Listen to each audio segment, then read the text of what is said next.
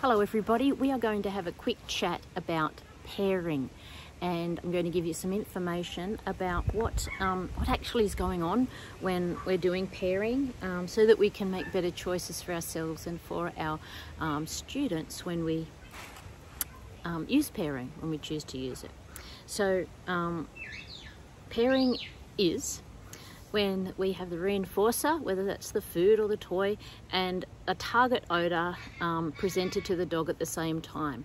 So there's lots of ways that we can do that. The main way that we know in scent work or canine nose work is to have the target odor and the food together. So we've just got the tin with the target odor in it, birch, anise, clove or cypress, and then we just put food on top. That's the way that I learned it when I was doing my CNWI back in the day.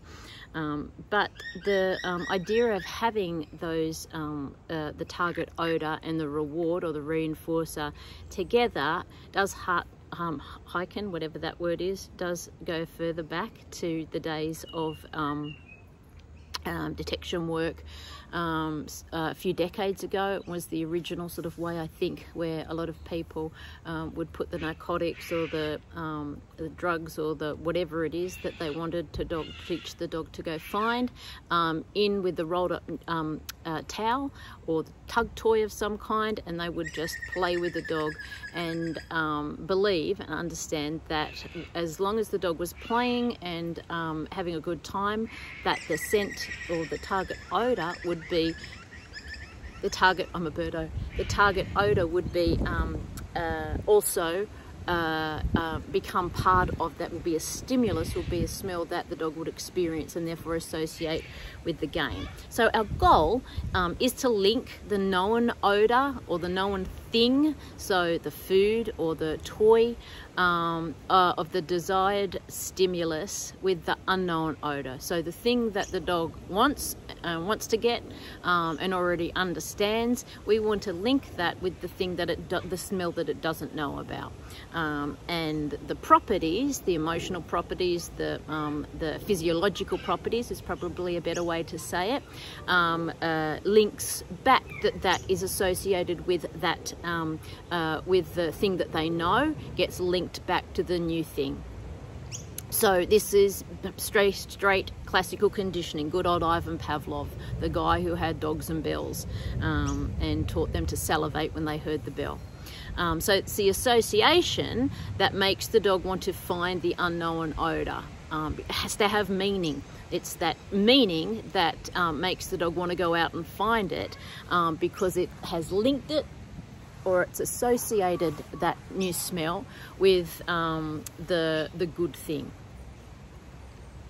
So in scientific literature, when we're trying to associate one thing with another thing, it's classical conditioning. So operant conditioning is when we have trying to link behavior with an outcome or a consequence, but it's classical conditioning when we click our clicker and give the dog some food, blow our whistle, and throw the ball, whatever it happens to be.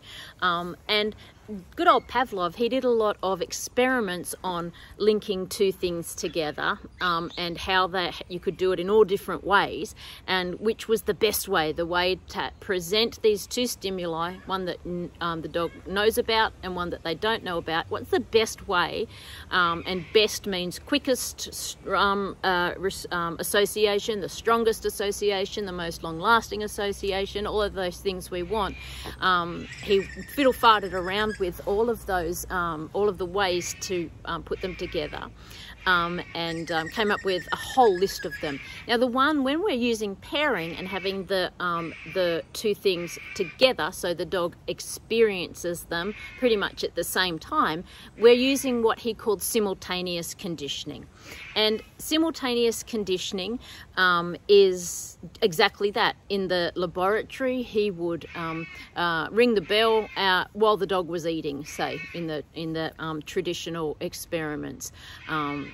So that's opposed to things like, or conditioning programs like letting the dog hear the bell and then waiting a second and then presenting the food. There's lots of other ones, continually ringing the bell, and while the bell is ringing, let it ring for a bit, and after like 3 seconds, then present the food. Present the food and then ring the bell. Does the dog learn the association there? So he did them all around. As I said, that was a big part of Pavlov's work. And what he learned was that simultaneous conditioning can create some association, but it's not the best way. And if we go back and we sort of like take it right back and think to ourselves, well, what is learning all about anyway? You know, we come in all of these different forms and bodies, and we're in a situation where we pop out of the egg or the uterus, or not the uterus, but, you know, down the canal. And we are what we are. But every single organism on the planet also has the capacity to learn. And learning is very much part of survival. Evolution takes us so far, but then when we pop out as a boxer dog or as a human being, we are now presented with an environment that is going to be changeable. So to some degree, we have to be changeable, and our behaviour has to be changeable as well to make the most out of the environment and what is available. So think about it. The process of learning is all about survival. And what Pavlov found is that the best associations are made in our minds, and this is true for us and for rats and for dogs and for fish and for camels and for cats, for birds.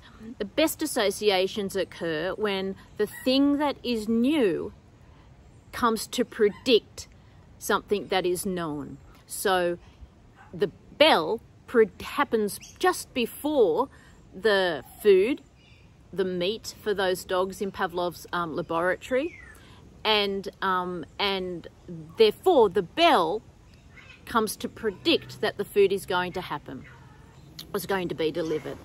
So I've said it there. It seems to be that the best learning about associations, one thing and another, comes when an animal can use a thing to predict another.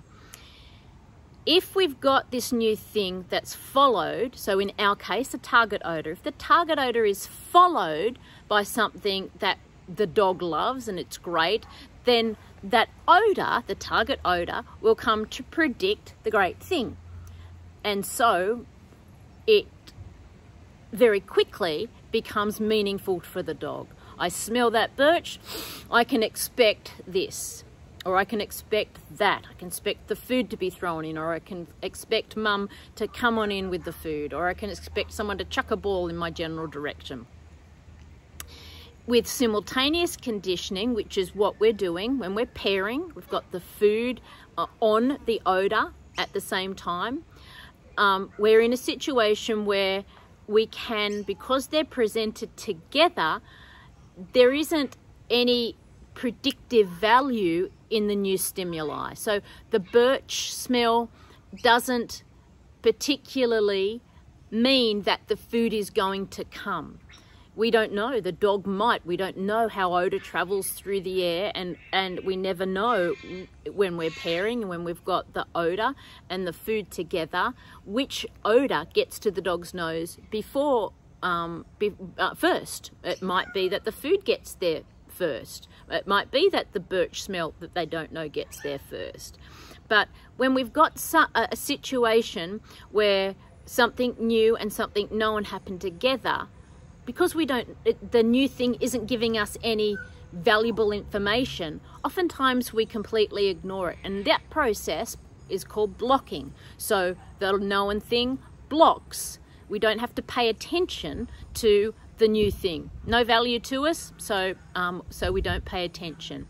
You might have heard of learned irrelevance and other terms and there's all variations on a theme, but basically it is exactly that I don't have to need to learn about that because I've got all the information I already need in the smell of the food in our case, and that is what I need to follow to get to the food.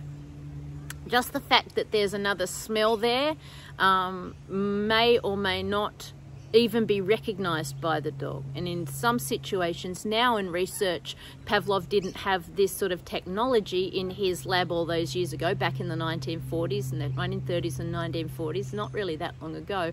But nowadays technology has come on so much that we can actually look into the brain.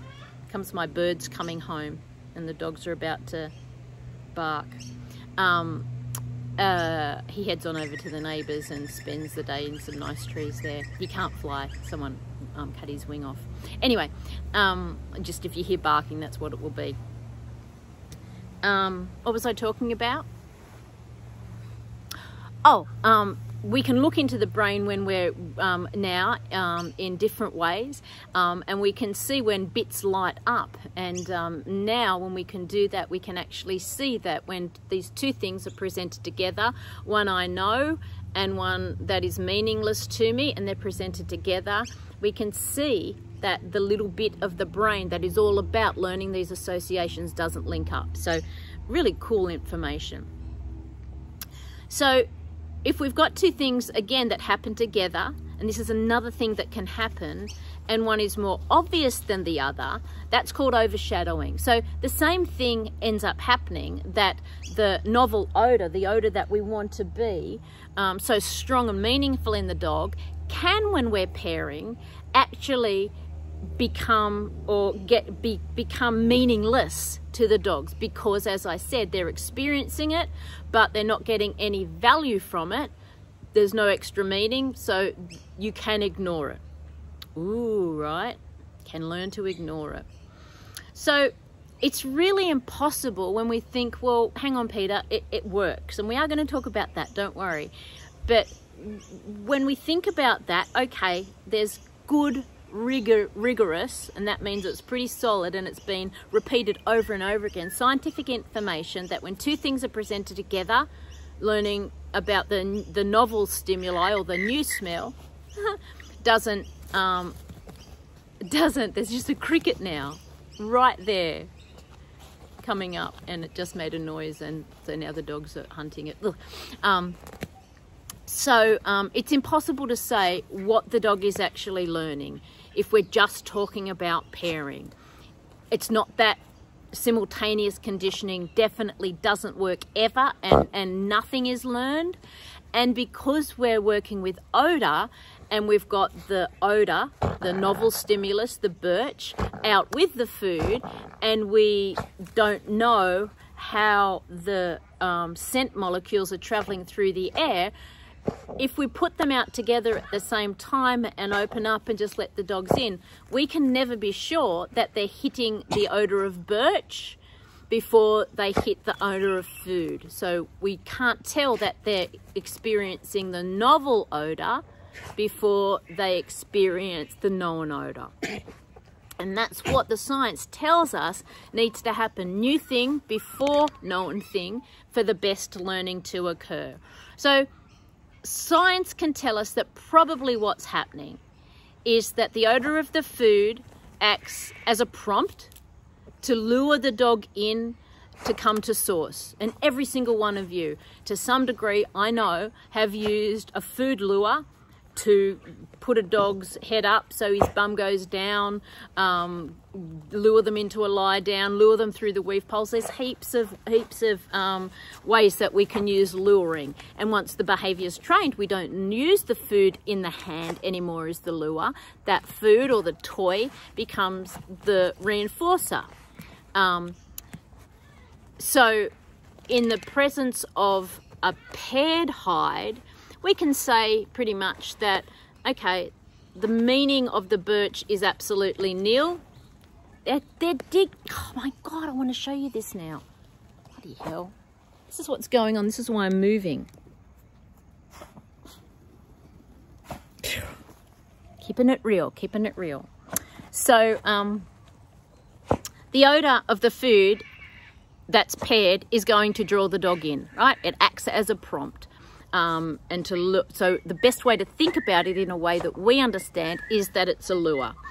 The meaning of the target odor, so that's the birch or whatever. Hi, Brown.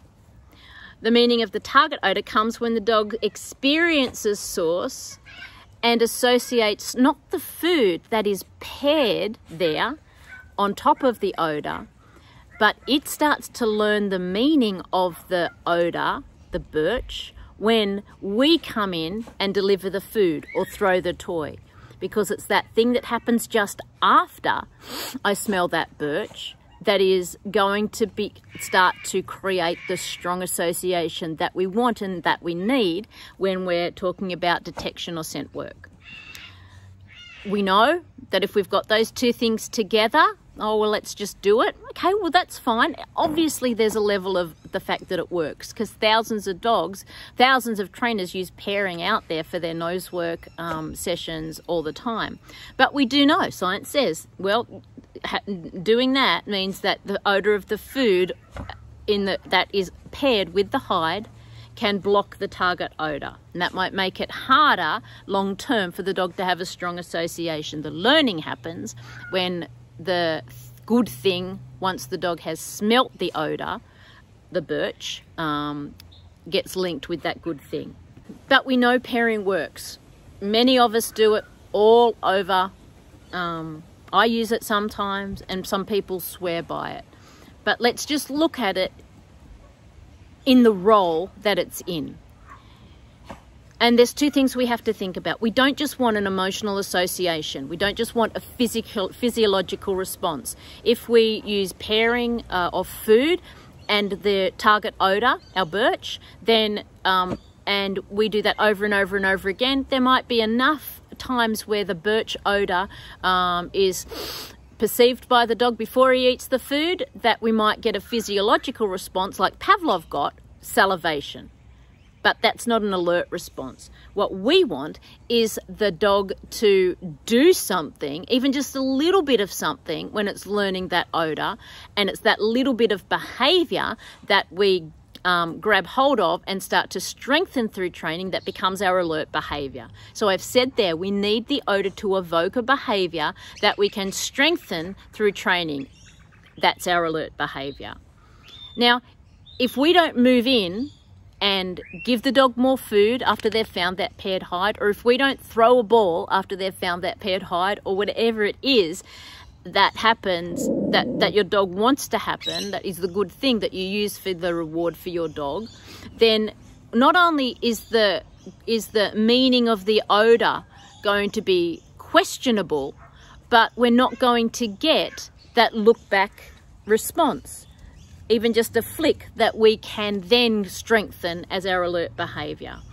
And I'm specifically talking the canine nose work methodology here, right? Where we've got a paired hide out. We get told as the dog comes in and starts to eat that food, you rush in and bang, put that food down. It's that occurrence that's creating the real strength and the real meaning of the value of the birch. And not only is it creating meaning, it's giving the dog, we come in, and so now the dog goes, oh, when I smell that smell, I predict that mum's going to rush in and give me some food. And that's where the strong learning is going to really occur. I've just said the same thing a different way. The dog looks to the handler after he's eaten the paired the food on the birch when we're pairing, because he predicts that that's going to happen. The owner's going to come in and give some more food because that's what's happened in the past. This equals that. This means that that's going to happen. It's all about prediction. You can shut up now, Spaz. So all learning involves more than just performing a behaviour. It involves first the environment telling us or giving us some advice on which way to behave to get the best out of that environment. If we go out to a fancy restaurant and we know it's a fancy restaurant, we can tell because there's more knives than we've ever seen before, and we don't know which fork to use, and the what do you call it, the tablecloth is silk, and there's violins playing. That's kind of all information from the environment that we're not at Macca's, that we're at a fancy restaurant. So we behave as if we're at a fancy restaurant.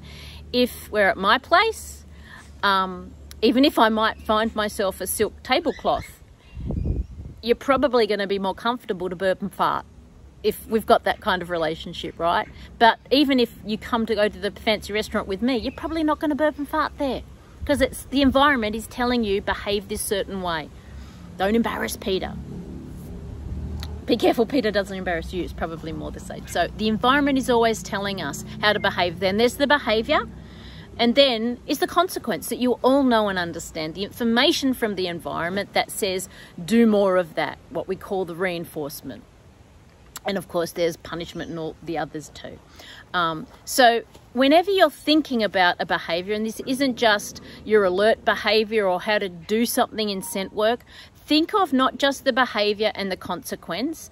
You want to deliver your food, or you want to deliver your toy at source or not at source. There's lots of different ways to do it. But think about the environment that it's happening in as well.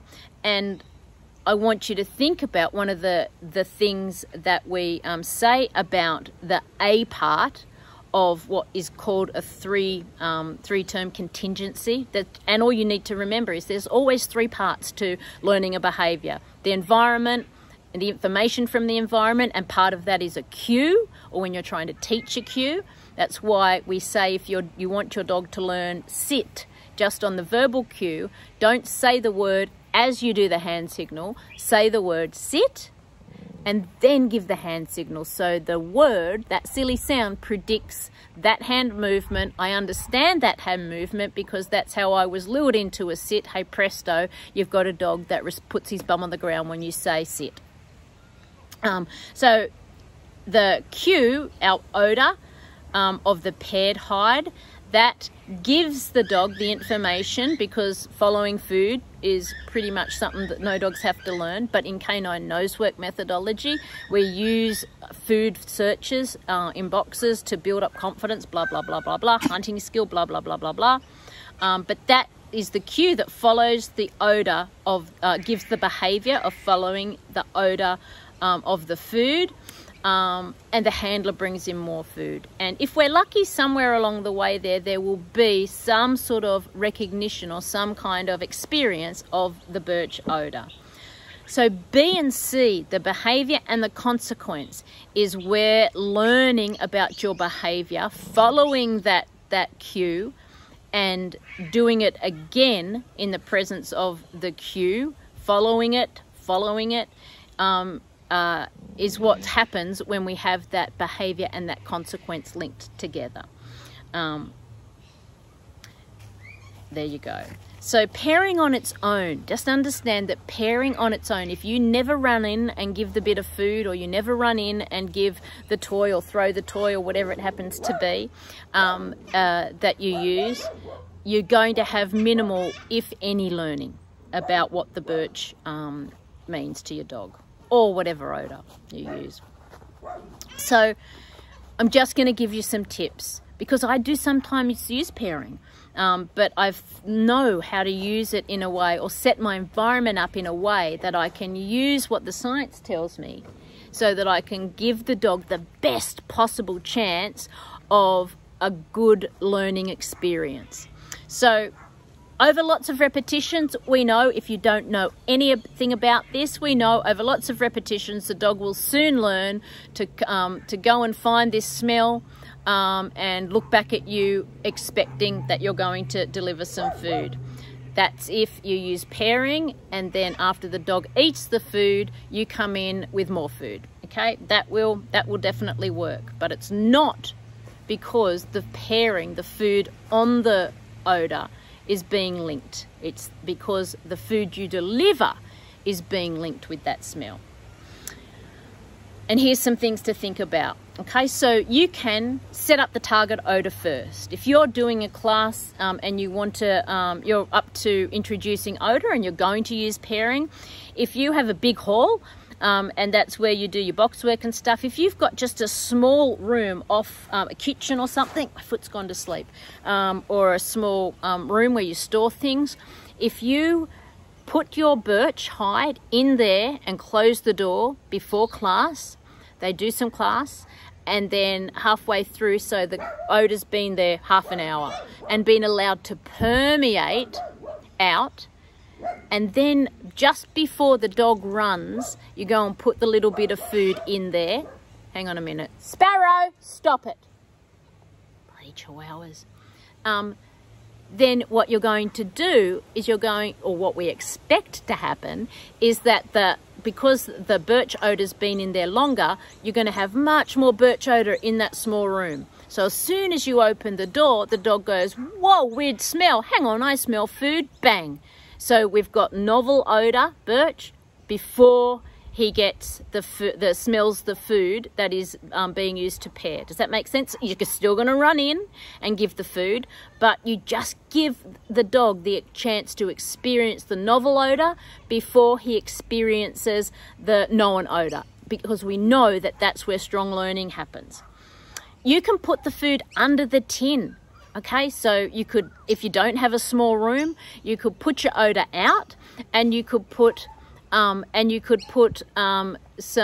food just under the tin, and that reduces the amount that odor from the food can seep out. So again, we're expecting that, because we know the basics of scent theory, the molecules from the birch odor are going to travel further, thus they're going to hit the dog before he hits the odor of food, and hey presto, we've got novel odor equals odor I know. Birch odor equals food odor. And again, you're still going to run in to make sure that's nice and strong and feed at source. You can use very bland or dried food, and save the you betcha food, the really smelly, gorgeous food, for the one that gets delivered. So a food that is dry and less palatable is generally not going to be as volatile. Is that the right word? It's not going to be as active a spreader. I think that's the right word, but it's getting late in the day. You know what I mean. That's a way that we can try and help the odor of the birch get to the dog's senses before it gets to, before the dog experiences the food odor. Again, making that novel odor happen just before the known odor, so we can get good learning. I've said that, so I put those two together. And the other thing that you can do is do your pairing with lots of residual food smells around. So if you've got lots of food smells everywhere, and the dog's going through, and suddenly it goes, oh, hang on, that's a very weird new smell, but I do smell food there. It just makes the birch smell, the odor of the birch, so much more of a contrast or novel stimulus, which is also valuable for us, that it just might help get over that hump of the weaknesses that we have when we use simultaneous conditioning. Okay, so I hope that helps just a little bit. The next one we're going to do of this is we're going to talk alert behaviour, because we wanted to talk about that. What's the difference between a trained alert and what we call an untrained alert, as far as I'm concerned, and as far as I'm concerned, comes from the science. Okay, so it just gives us a good basis on which to develop our training strategies.